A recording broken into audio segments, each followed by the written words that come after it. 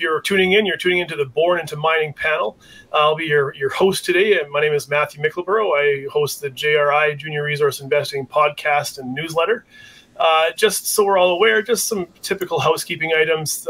There will be a question and answer period at the end of this. So please, if you have any questions, enter them into the chat, and I'll do my best. I'll do my level best to get them in.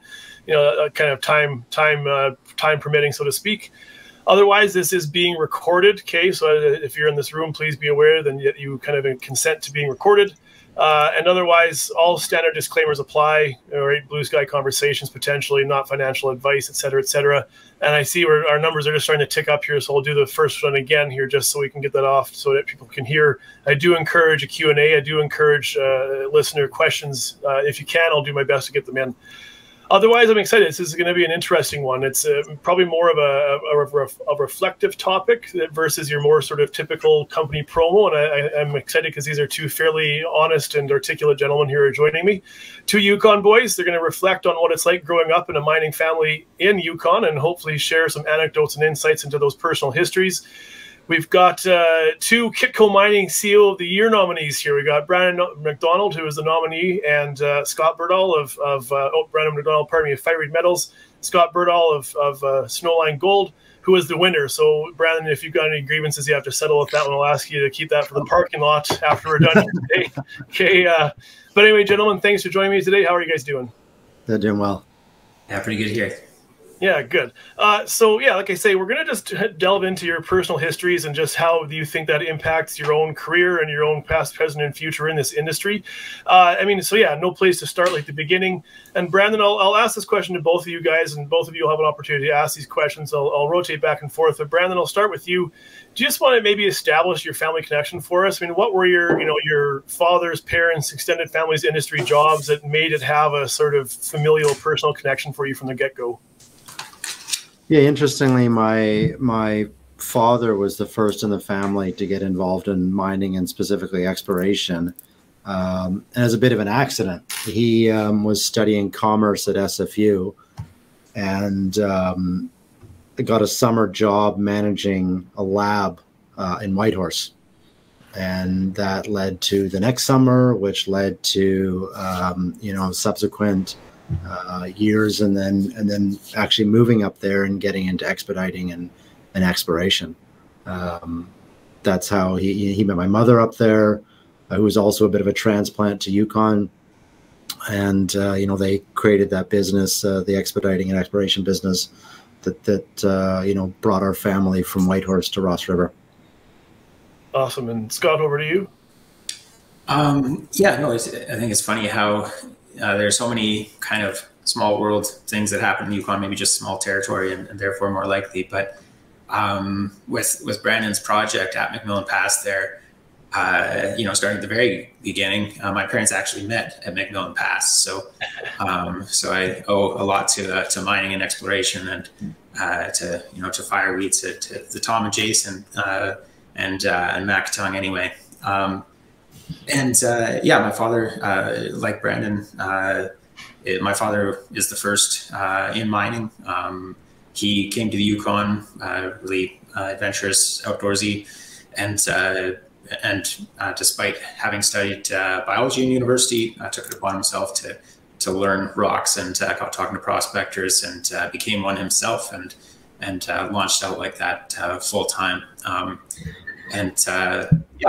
the other side of my family, my mom did surveying at McMillan Pass and a whole bunch of different jobs, working with the software company, working with the Yukon government, and I think it was also a key part, obviously, of my upbringing, and I think brought more than just kind of the prospector's grit and resolve to the approach to things. So definitely kind of benefit from both sides of the coin.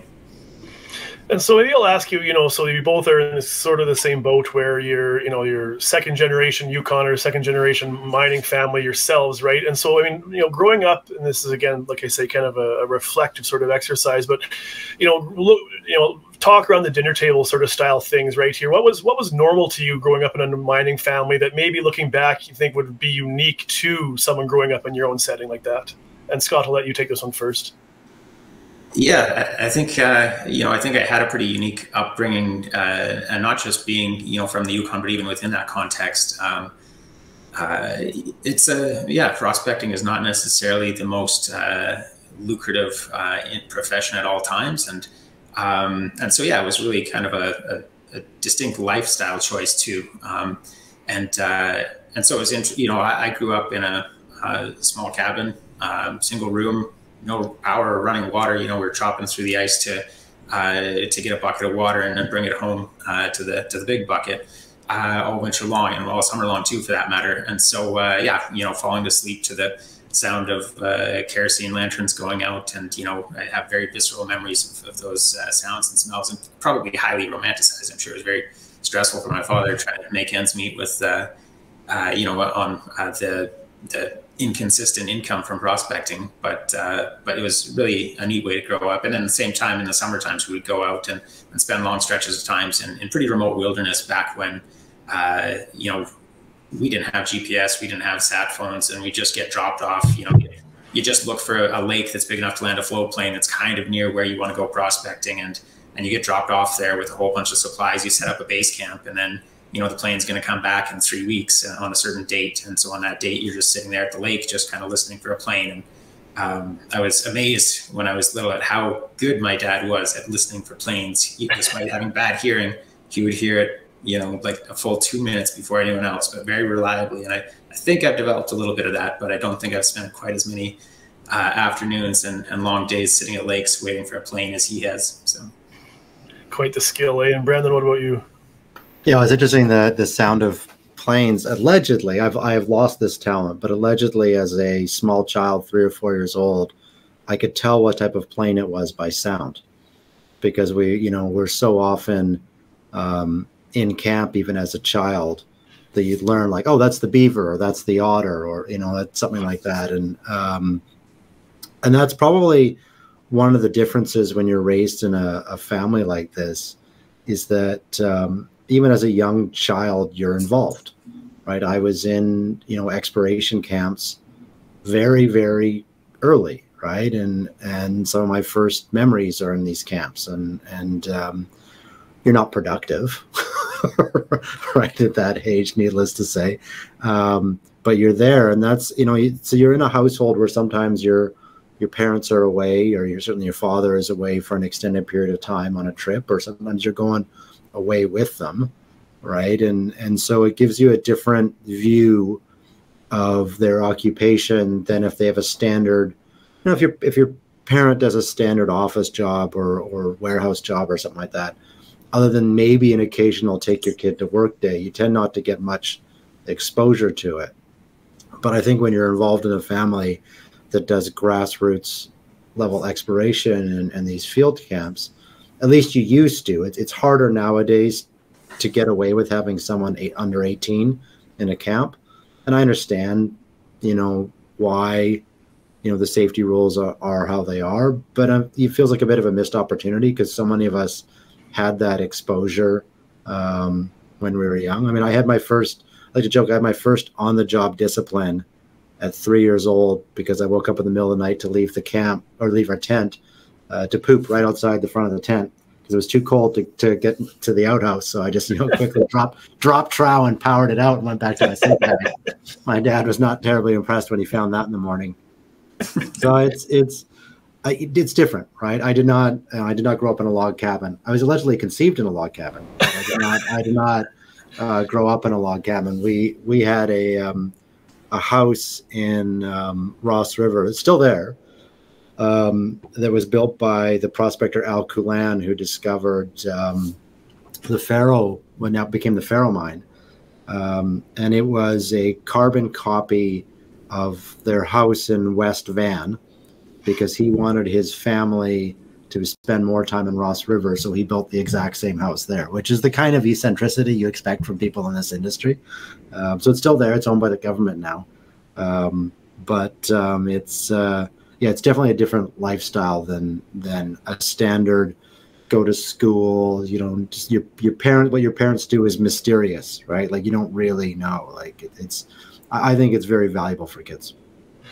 Well, I'm already going to go off script here, guys. So I hope that doesn't, kind of get you nervous. But I think that the comments you both made, and Scott, particularly you, but I think Brandon, there's daylight here for you to answer this too. But I mean that, Scott, you talk about, a single room log cabin. I mean that's classic, Yukon Canadiana history, and the hiss of the kerosene lamp. I mean, and now you're the CEO of almost $1 billion company. I mean, are there perspectives or lessons that you still bring with you that, or is there an approach to how you live your life even that you kind of carry with you from those things that help maintain perspective for you?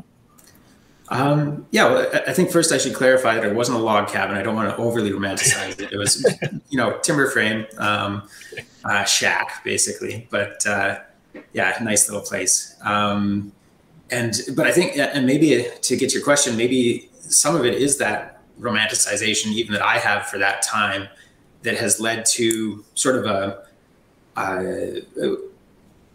willingness to take on risk, because I see, failure as, okay, if I have to fall back on things, like worst case scenario, go and live like that. And, you can get by on a pretty tight budget. And I mean, I have only fond memories of my childhood and in that sense. And yeah. And so, I think that, like I said earlier, it would be a lot harder being the adult in that situation versus being the child in that situation. But nonetheless, that misunderstanding anyway has led me to jump in and take on risks that I otherwise might not have. And I think Brandon's point on just having a different perspective shown to you as a child also helps, where you kind of, you don't just see, the cookie cutter that you go in and this is what work is, and you do it for these hours and then you've done your work and you can be, X, Y, or Z in terms of your profession, but kind of getting a better sense of, like, right from the start, of just kind of how you might go about building a business and how you how you generate revenue from nothing, and how you work through the discovery process, and industry specific things, but also just general looking at how the modern world works. I think when you get that outsider's perspective, you see some things that you might not get if you're just kind of going into the machine of, go to college, go to get your job from there, and retire at X, and have your 2.5 kids and so on. Over to you, Brandon. Yeah, I think I remember those feast and famine, the cyclicality of the industry as well, and I think perhaps it gives you some confidence, as now both Scott and I are parents, that I can recall the famine bits being more stressful, right, on my parents, but it didn't feel less happy as a kid, right? So, it's perhaps a lesson for parents that, your kids, if you're going through a tough time, if you're not, projecting that stress onto them too much, they're still going to be happy, right? And those risks can be okay. I think that learning as well that I think a big lesson that you take as a kid, particularly when you're in field camps or even as an adolescent, is that, particularly the old days, a little different now, but when you got dropped off for a week or 10 days and you may have had like those radios where you had to like connect and make the operator dial the phone number for you, Scott, if you had line of sight, to a repeater. But there's a huge amount of self-reliance, right? If something goes wrong, you can't just be like, well, this thing's gone wrong, I better call someone to fix it. It's like, no, you fix it. If you're not familiar with how to fix that thing, you better start figuring it out. And this is before, internet and, no Starlink, so you're not looking things up. So I think being in those styles of camps where everyone chips in and you have to solve problems together, like, I think this industry weeds out people who are uncomfortable with uncertainty and can't become comfortable with uncertainty. Because, as we can tell you, running a drill program, you plan it, and then the actual drill program happens, and it's radically different, and things always go wrong. Every drill program, something goes wrong, and you pivot and adapt and fix and what have you. And so I think early on, getting exposed to that is really, really valuable. We risk sort of coddling our children or even junior employees and not exposing them to kind of a manageable chaos, which I think builds, great, managers and people, right? I find it immediately interesting how you guys, you're talking about very rural Yukon origins, and yet you can still kind of universalize that into lived experiences and lessons for people that have no idea what it's like up there, right? So that's quite interesting. Why don't I ask this one, and Brandon, I'll let you take this one away first. I think it's actually a decent segue based on what the conversation where we're at right now.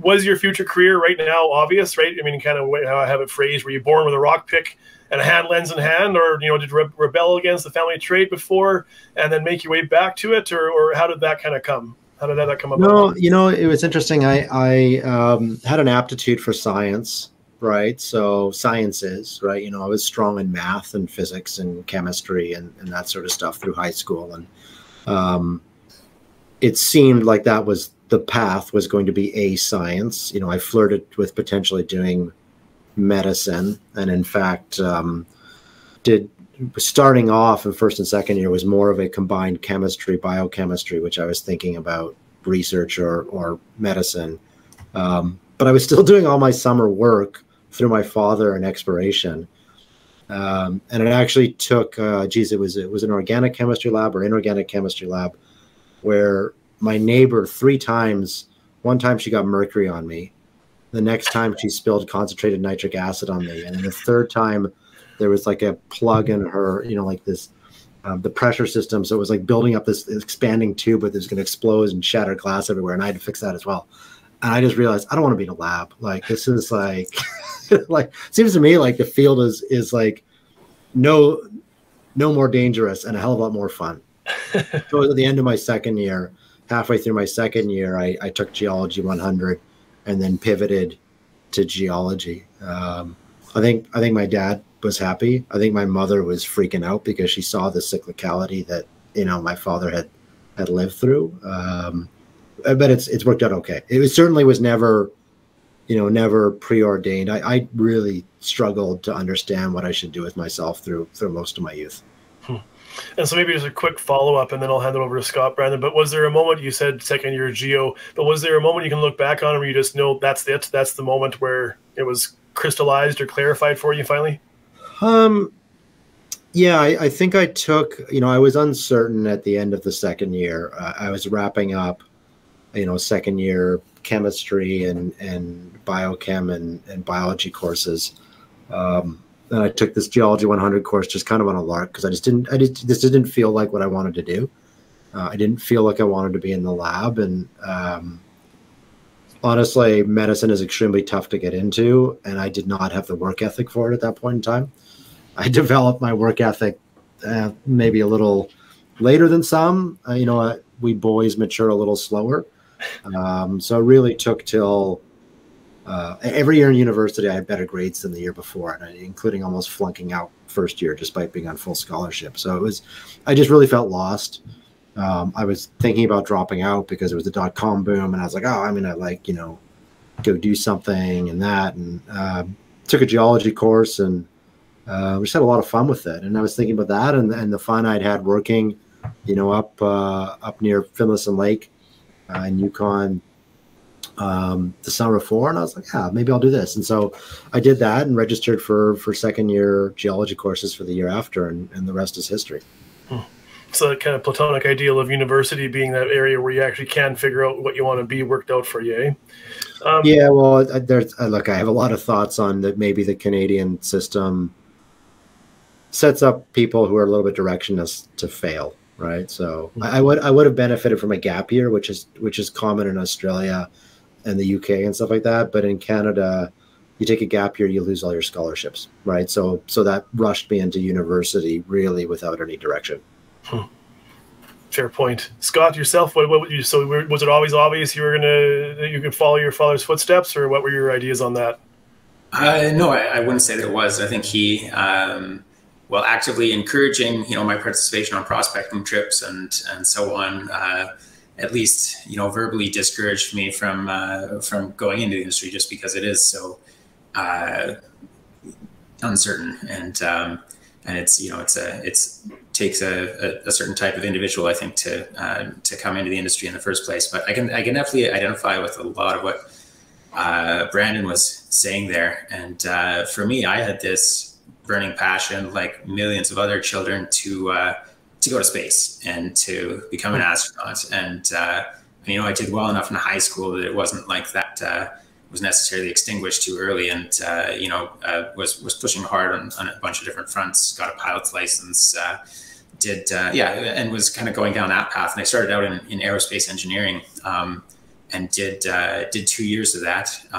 And I'd also, well, actually, I had the, I guess in this context, it's a benefit, but I didn't have scholarships, or at least not a, you know, not a full ticket sort of a thing. And so I was free to take a gap year and go further into debt. And and I did that. And I'd like to say it was some transformative experience and that sort of a thing. But actually, when I came back, I think when I left, I was thinking, you know, I'm going to switch to something else. I'd taken an introductory geology course, and it just so happened that the professor was, you know, a very sharp guy, but like he ended up leading the Curiosity rover, the science team. His name's John Grotzinger.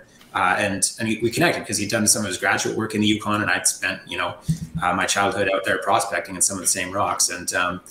And so, you know, that definitely got me thinking about geology more seriously. And but when I came back from my gap year, I was like, no, I'll finish this. And I did 1 week of aerospace, and I was like, nah. And that's when all the pieces reality kind of came back to roost. And I quickly looked up what I needed to do the geology degree, and with the rationale, maybe there's a bit of laziness there because the aerospace was super demanding compared to geology, but the geology program was fantastic and took a lot too.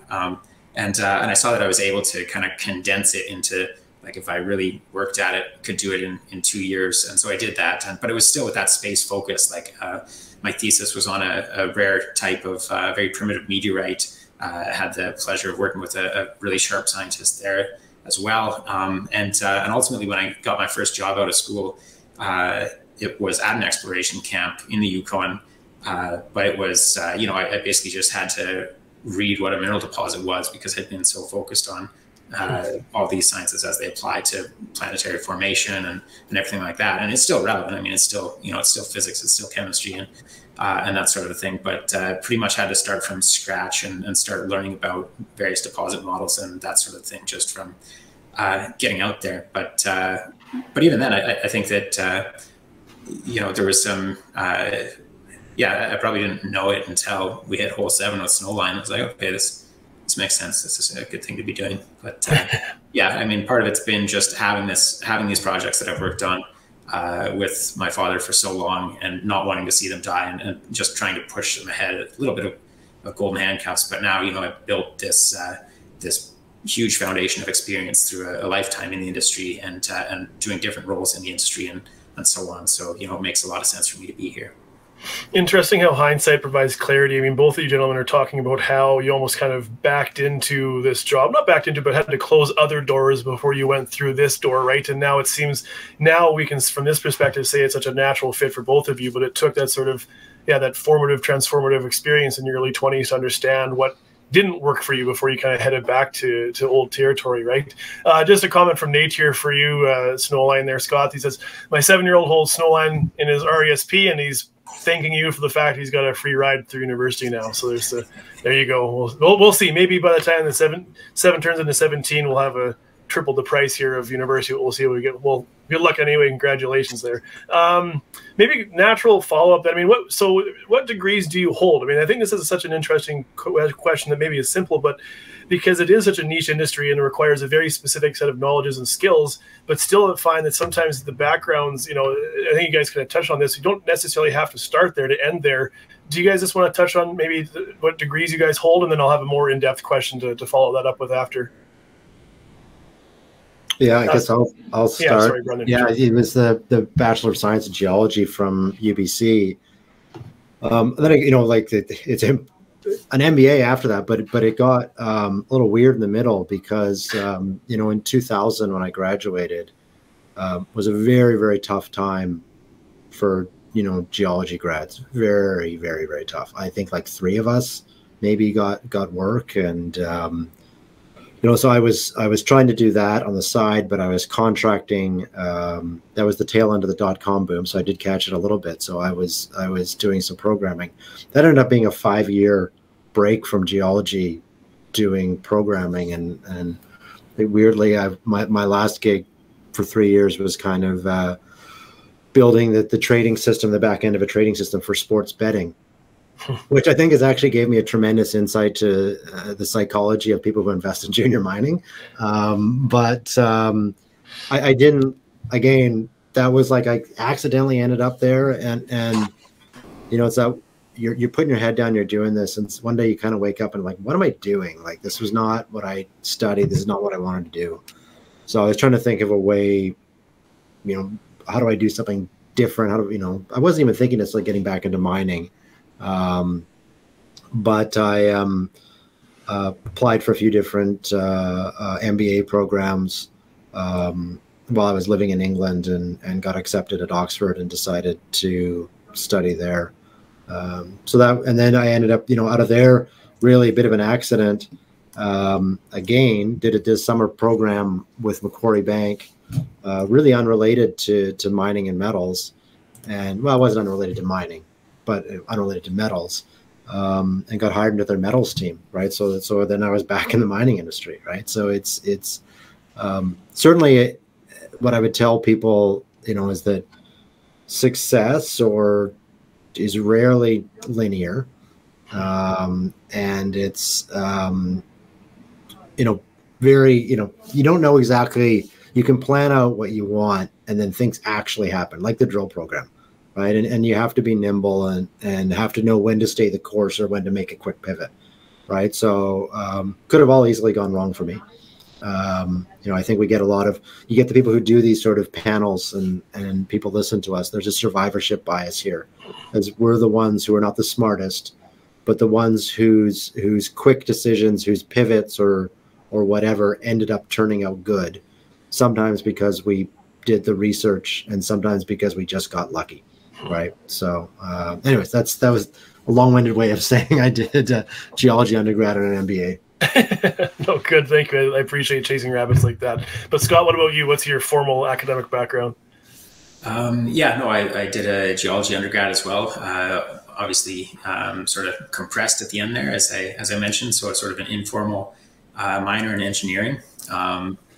And then, I jumped right into the industry from that, but then did a quick pivot a year later, and did a 1-year tack on, just a master's degree in science writing, which was, I'd done a concentration in writing as an undergrad, and love writing. And, at one point even considered that as something to push towards.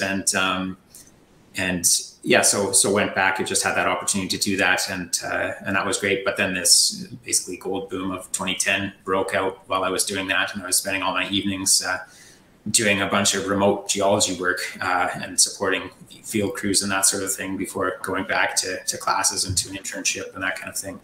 And then was just full out. I was actually looking at, I think I did get kind of caught on that machine. And I think that I see it so much where people in their undergrad, that you're surrounded by academia, and you're surrounded by these professors who have done incredible things within academia, and they're very bright people. And so that kind of just becomes the model. And I think out of my undergrad, like maybe 100% minus, excluding myself, went on to do PhDs. Like it was just like, that's what you do. And there's this kind of track set there. And I think I definitely would have done that if I hadn't been, had a little bit of uncertainty just from my background, and then had some tough choices, and I had applied to a couple of PhD programs and was trying to decide which one to go to, and that kind of a thing. And I just got pulled away because of this exploration boom. And then suddenly it was, I was several years out, and before I even thought about going back to school again, I ended up going for I want to do something totally different, and ended up doing a degree at a new university that they just built in Saudi Arabia called KAUST, University of Science and Technology. Really incredible place, some very bright minds that they poached for their faculty from around the world. And really, it was a special experience. And on the back of that, I tacked on and this was, this was the doldrums of 2014 and so on. And so there really wasn't much going on. I decided to go back to school after a year of working just as hard as I did in 2010 and 2011, but without generating a cent of income. I was kind of like, okay, what am I doing here? So, went back to school and at least got a small stipend as a grad student, at least for the research related degree. And then like Brandon, went for an MBA following that up. And so, that was a great experience. And, I think that I learned that very quickly in going full out as a prospector, that, you've got to know the business end of things. You go and find something, that's just the first step. And then the rest of it's business. And so the MBA made a whole lot of sense. I didn't necessarily have this trajectory in mind at the time, but I just wanted a better understanding of where these projects are going and how you position them when you find them and that kind of a thing. Interesting. And so I think that, Scott, you particularly kind of was touching on this future and this next question here. I think that work experience versus academic experience, that it's the combination of the two that provide, for me, in my opinion anyway, the sort of strongest sort of work. They work together and are most effective together when they're together, and there are deficiencies in both when they're separate, right? But I guess maybe if I'm going to ask you both, and Scott, I'll let you lead this one off, how would you compare that that formal academic setting, advantages and disadvantages of both, strengths or weaknesses, etc., and then comparing that to your more informal, lived and work experience growing up and prior to your decision to return to that industry? I mean, how would you compare what you learned or didn't learn or had to learn, et cetera, from each of those? Yeah, I mean, I think you make a really good point there in terms of them both complementing the other. And I guess you could go down either path exclusively, and certainly, school is not a necessary prerequisite to success in business, whether it's in mining or any other industry. And you see, some of the best examples are people who even dropped out of high school and went on to form transformative companies that changed the world. But at the same time, there's a lot you can learn at school. I mean, that's why it's there, and it helps. And you can contribute a lot solely through those academic careers. I mean, some of the greatest advancements we've made as a species are coming from people who just put their head down and they're just obsessed or very interested in some problem, whether it's physics or geology or philosophy, and come up with these revelations that are it move us forward. But anyway, to kind of bring it back into the realm of what's reasonable in a conversation on mining, I think that both have been really helpful. And there were times that my background, as I mentioned, kind of steered me away from that purely academic track, I would see projects where, and that was one thing when I was considering going for a PhD. Some of the projects on the table just didn't really appeal to me that much. When you just are digging down into a problem that's so specific to one sort of client, and you can't really see how it relates to the bigger picture. How does this advance the understanding besides just kind of being an academic question around this particular isotope or something like that? That wasn't really getting my blood flowing, and understanding the amount of work that you need to. Or at least having some idea of the amount of work that would go into a PhD like that, you really gotta want it, and so yes, kind of seeing the bigger picture and the excitement of what you can do with this knowledge led me in the other direction, and then but still having that background and pursuing a whole bunch of different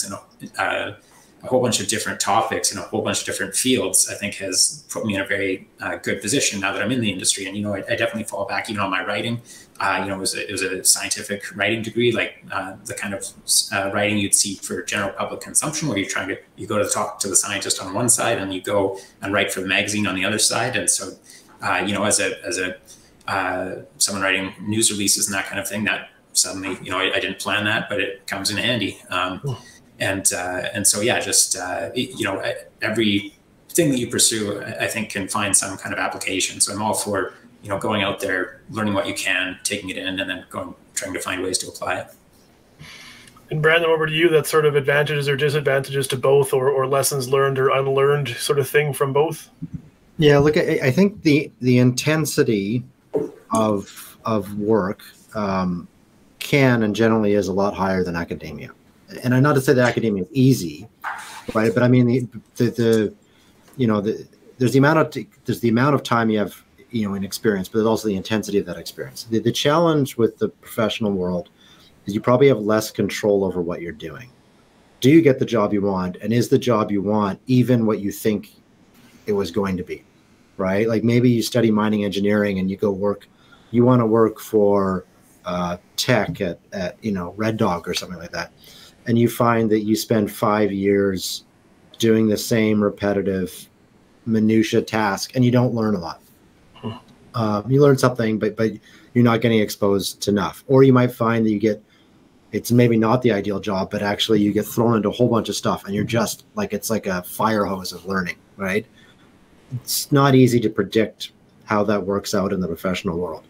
The advantage of the academic world is, although there is still definitely uncertainty, is your supervisor or whatever, what you thought they were going to be, do they give you the support? Is your thesis leading to something that you thought it would?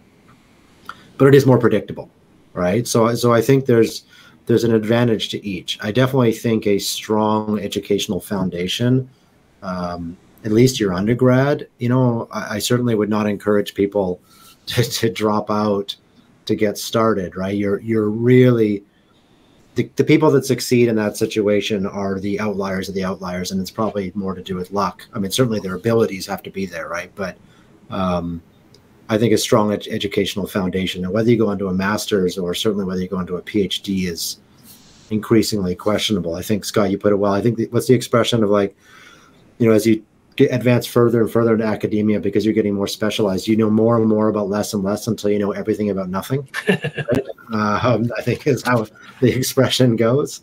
So I think that's the challenge of picking between the two. It's going to be a bit of uncertainty. I think the right job opportunity trumps a normal education. But the wrong job opportunity can pretty quickly become a waste of your time, right?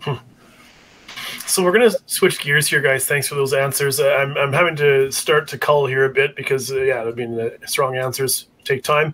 But there's one that I'm going to insist that we answer this one, because this is one that I am personally interested in, and you'll see why in a second. But I'm a stubble jumper, Saskatchewan boy, prairie boy, and I've lived, born in the '80s, and through my life, I'm the first generation not born on the farm, and I've seen this transition from agriculture to agribusiness, right? This sort of corporatization, industrialization of what was once a very intense family business. And then you can see the parallels I'm trying to draw here to you guys, right? And this kind of slow motion death of this through mass consolidation, through, the economies of scale. And it makes, on a certain degree, it makes sense, right? There's logic to it, right? And so I guess the question I have, you can probably infer from here, right, is how much, that grizzled old prospector, right?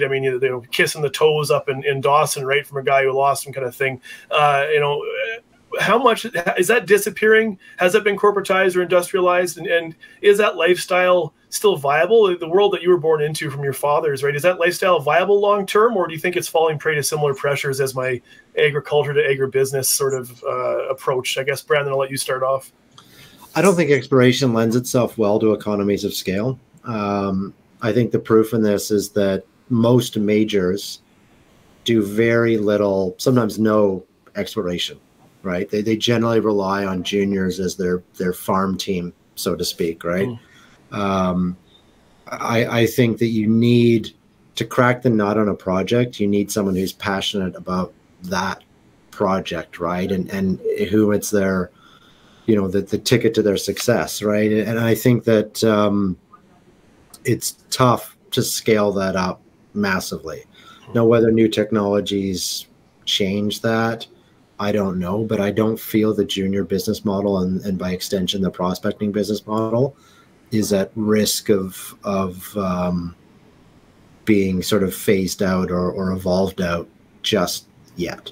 I do still think we need those passionate people on the ground, and I don't think that massive data sets from satellites or aerial surveys or regional surveys combined with AI or anything like that is going to radically change the way we do things.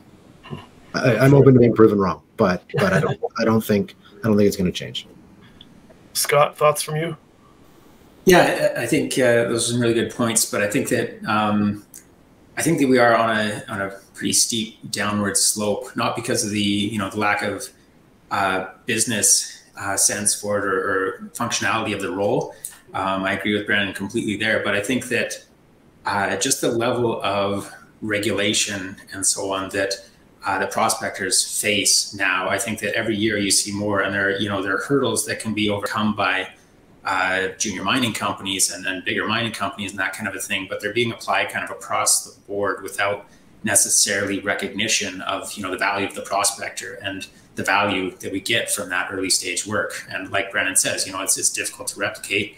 You need people out there who are passionate about things, who know that you should walk up a creek instead of down a creek. That just little things. And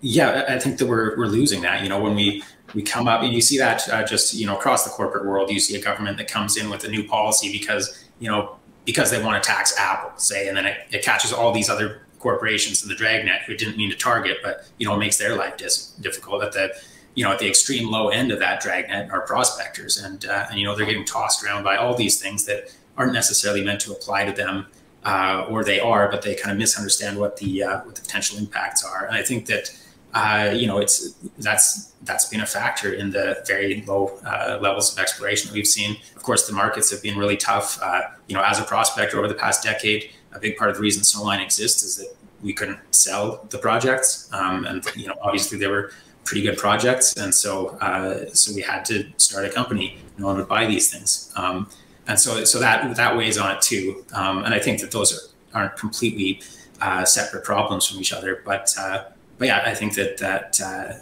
what society as a whole, intentionally or not, is doing to the prospecting profession is detrimental, not just to our industry, but to society as a whole, in terms of sourcing the resources that we need for future generations. That's interesting, right? Go, if you had more thoughts there, please finish it off. Oh, no, sorry. Yeah, that's it. Yeah, I mean, informed governance requires it has to be informed to make informed decisions, right? And then those niche industries, like you say, I think can get lost. A baby with the bathwater sort of risk is what happens when you have broad sweeping legislative sort of evolutions that don't take into account niche industries like the prospector, right? I guess maybe a follow-up question that does make sense from here, though, is, and Scott, I apologize, I don't know your personal family life. I know Brandon does, but do you want your kids to work in this industry? Do you want them? Yes, no. I mean, if hypothetical otherwise, Scott, maybe I'll just let you kind of. Yeah, I mean, I'd like to think that I would encourage my kids to go down whatever path they want to go down. Like I said, I wasn't really steered into this industry. I just kind of found my way to it. But that said, my oldest son is 2, and right now he wants to be an alligator. And so I do have the internal there where I don't know if that's the most viable path. And so if he continues on that, it could get problematic later. But for now, just letting it slide. Yeah, my 4-year-old wants to be a villain, right? So he's been watching too much Despicable Me. We keep asking me, sure you don't want to be a hero? He's like, no, villain. Looks like a lot of fun to him, which, depending on what part, if you become a promoter, you can certainly be a villain, right? There's certainly aspects of our industry that a lot of people would qualify. I don't know if that's where I'd want them to end up, but I think, I think a key thing is you hope that through success, you're able to empower your kids to do what they want to do. If they're excited by what I'm doing and they want to get involved, and I'm actually, I think in a month or so is at my younger boy, the 4-year-old's preschool. It's a duty day, so I'm doing the duty day. So I'll be there with him for the morning, and I'm presenting on mining, and I'm going to have rocks and stuff like that. And there's one question there about how do we get this started? How young is too young, or too old is too old? And I want to talk to them mining about that age, right? And if some kids get passionate about it, that's great. If my kids want to do it, yeah, that's great. And I think that having a parent that's gone through that industry, even putting aside nepotism, right? Which, is my dad giving me a summer job nepotism?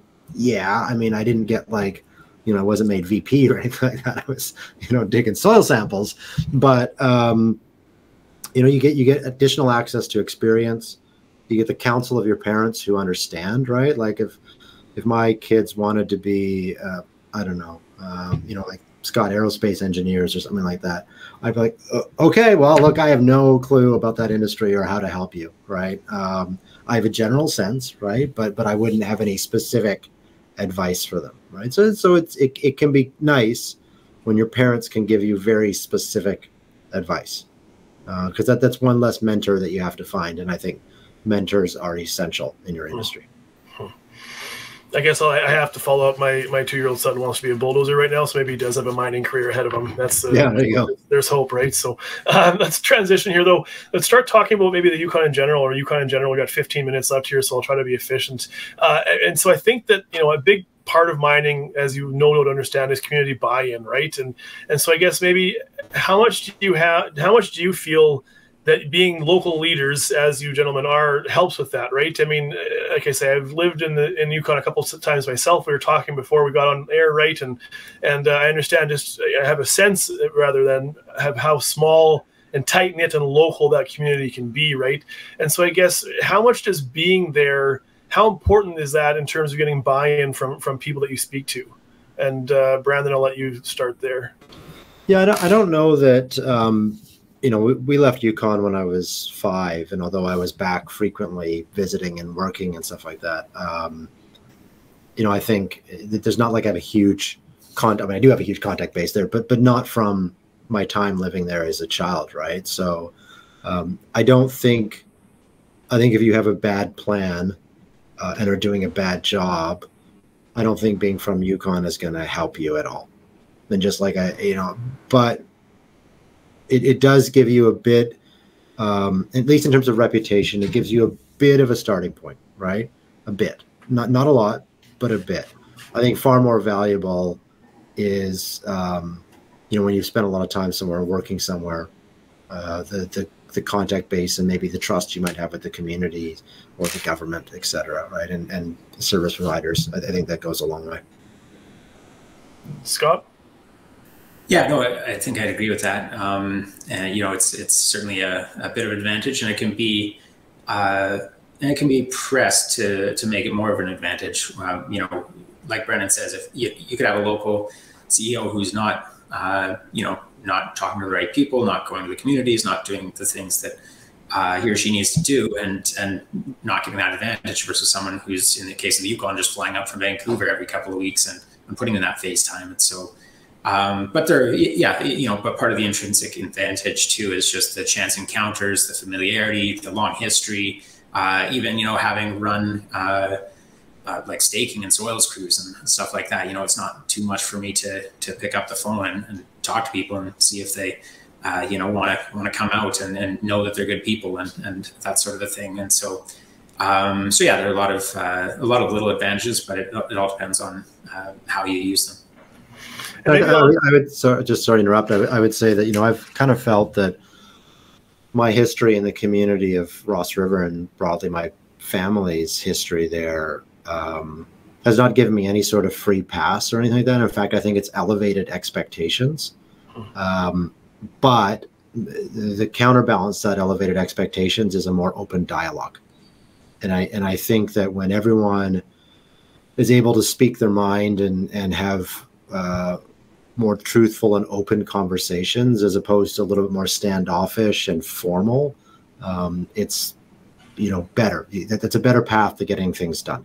And I think when if someone comes up there and they're from wherever, England or Australia or South Africa or some other mining country, and they maybe don't know the lay of the land, you might see that the community is perhaps a little more unsure about how to handle that relationship. And so I think I might actually, this is almost just asking the same question, but kind of on the other side of the coin. How much does it resonate with you that you've got Yukon blood and you're now on a Yukon project, right? If you want to call it local pride or just that kind of buying into that, building and investing proverbially and literally, right, in Yukon yourself. I mean, I guess how community minded are you? And then I guess maybe to try to drive home what my question is here.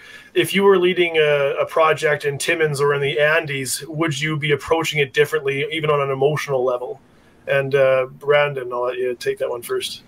Well, you'd hope that you'd have the same duty of care, regardless of where you are. And I'd like to think I would. This is my first time in the big chair, so to speak. So I can only really talk about how I treat these projects as a CEO when it's a project I'm, the backyard of what used to be my hometown.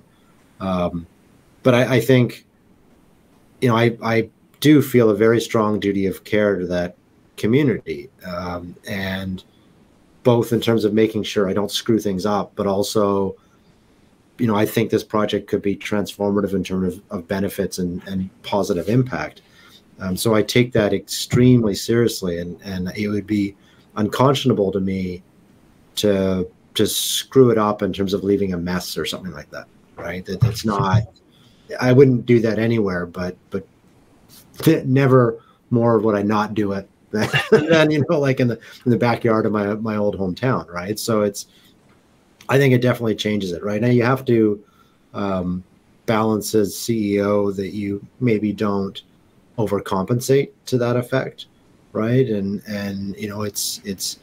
these are your partners, but also your counterparties, right? So you have to not surrender all your negotiating leverage if there's a negotiation because of an emotional attachment as well, right? So I think there's you have to manage that, and you have to be not dispassionate, but cognizant of where your biases lie.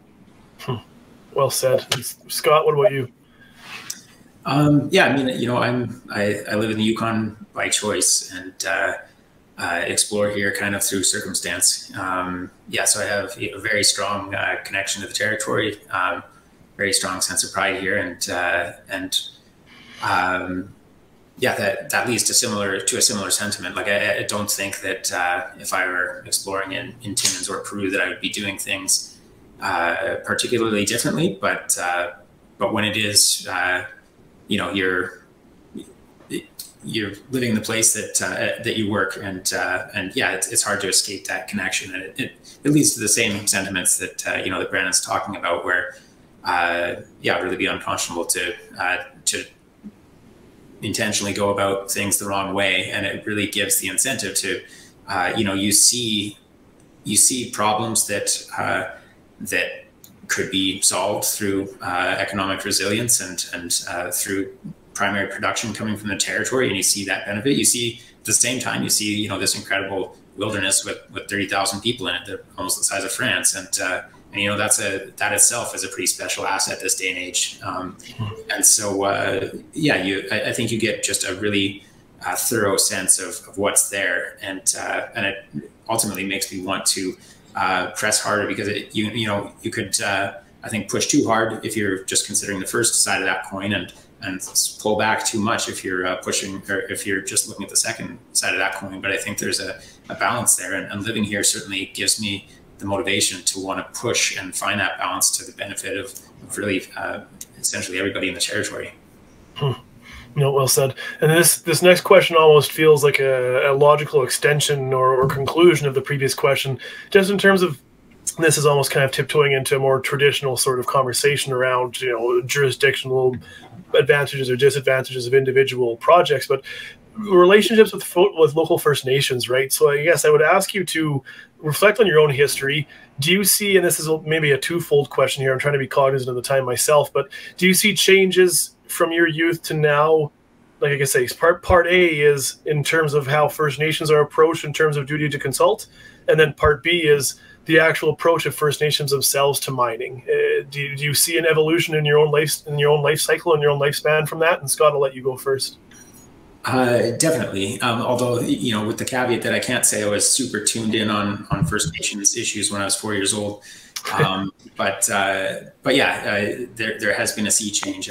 I mean, actually, my father, in some of the odd jobs in supplementing a prospecting career, worked with the Tonquitchon Council in the territory, and learned a lot that way. Worked, alongside, at least in a physical sense, not hierarchical, but with Elijah Smith when the Yukon was doing a lot of things in terms of its land claims agreements and that sort of a thing. And so definitely some level of familiarity with there, but really the Yukon First Nations and really across the country, I think, are growing into roles as not just not a box to tick, but really a very important voice in the conversation, as gatekeepers and guardians. And And yeah, I see a genuine and